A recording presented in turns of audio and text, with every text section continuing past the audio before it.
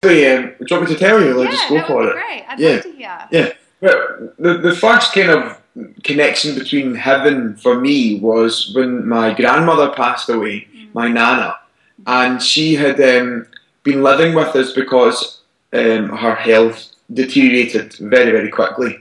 And within a few months, she actually got moved from our home into hospital for the last Oh. part of her life. Mhm.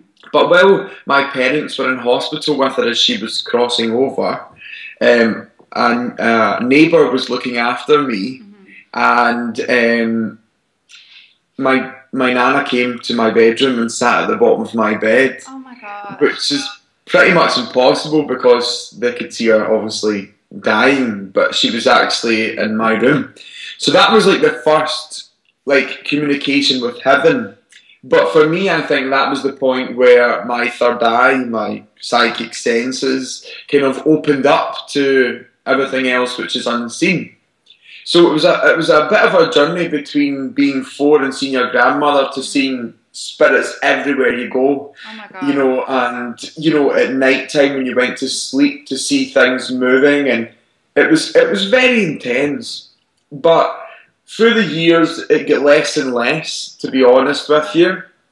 And then I started to collect crystals and Mhm. stuff like that, Mhm. just as a hobby. And then I discovered angels. And when I gave the angels my free will, I welcomed them in. Mhm. That's when I started to see them.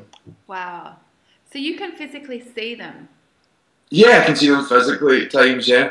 Wow. And does it happen all the time, or is it like No, no?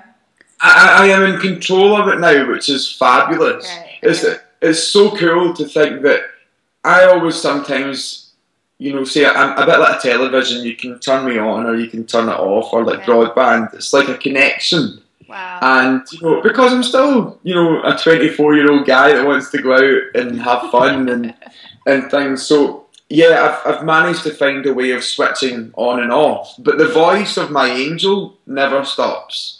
My personal Your angel's personal always angel. there. Wow. Okay. That must So be that pretty full on. it's no, he's not interfering in any way. But if I was just to say something in my head, Uh-huh. I've got the answer straight away, which is really cool. Wow. So I Yes. guess that brings me on to a good question, which is, does every person have their own one guardian angel that looks after them?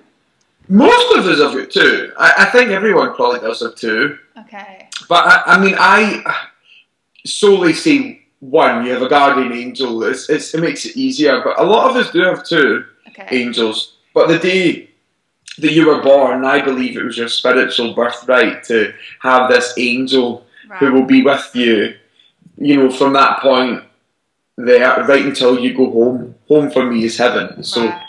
that angel will be with you this whole journey. The whole journey. Wow. Yeah. That's so cool. I It's love cool. that. I love that. And yeah, I mean, it's just really, really interesting.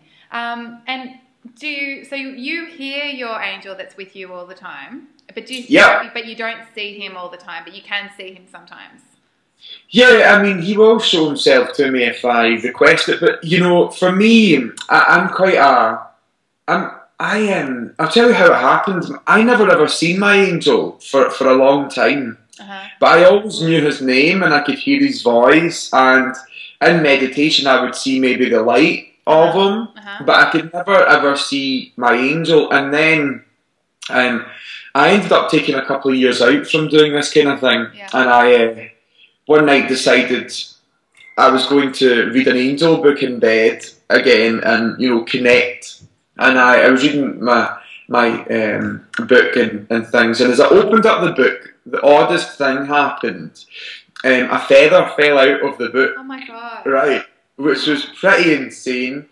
And when the feather hit my chest, the whole room, because I was lying, so it hit my chest, and then the whole room just lit up. It was like, and I was honestly something out of a movie, that like exaggerated, light, and I was like, okay, and then all these angels started to show up in my room. Oh my God. This is intense, And but anyway, I fell asleep, and I woke up in the morning and I looked up, and my angel was standing there in full physical form. Oh my god! And do you know who he looks like? It's so funny. Obama. Think about honestly. Really? It was like he has darker skin than Obama. Think of a darker skinned Obama, maybe with a fuller face, and standing there with this armor. He had armor on. I'm not going, but he didn't have wings. But he had armor, and he was standing with this light behind him. And as you do when you wake up, you go like that, and he didn't disappear. And I was like, okay. And that day, the Scottish Sun phoned me and offered me if I wanted a job as their angel whisperer. Oh my gosh.